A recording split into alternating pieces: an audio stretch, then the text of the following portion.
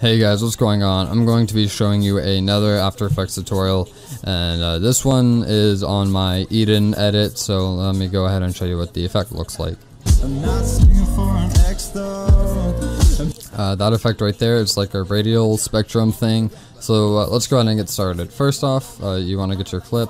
By the way, I split this clip just anywhere random where here's unscoped, but if this were an actual edit, you would want to put the effect like right after unscope, like the frame after, so then you know, yeah. So first off, you want to hit Control Y to go ahead and make a new solid, make comp size, you can name it whatever. I'm just gonna leave it that. And once you do that, just fix it to that. Okay, and then go to or search up audio spectrum, or you can find it in the effects tab, whichever.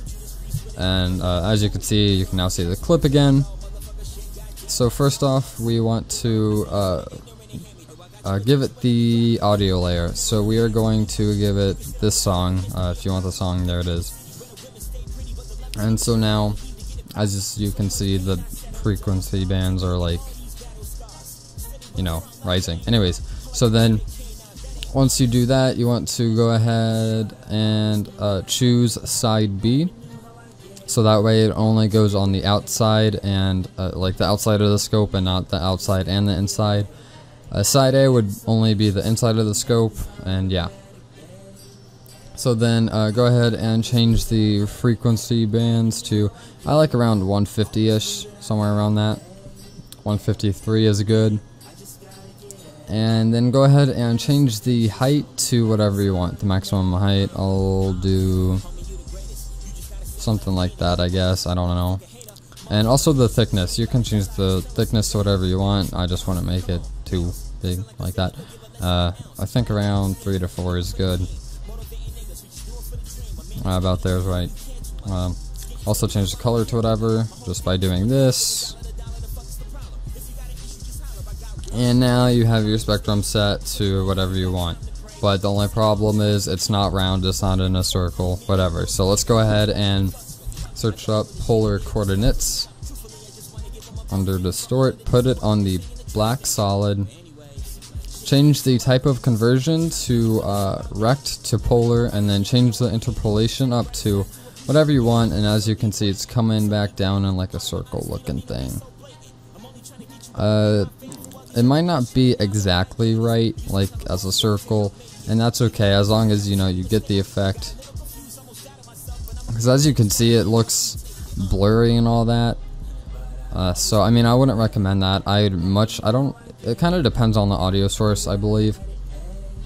So I'd much rather have something like this, where it's not a full complete circle, and, you know, looking nice, instead of something all big and distorted and such. And then anyways, once you do that, you want to actually, one second.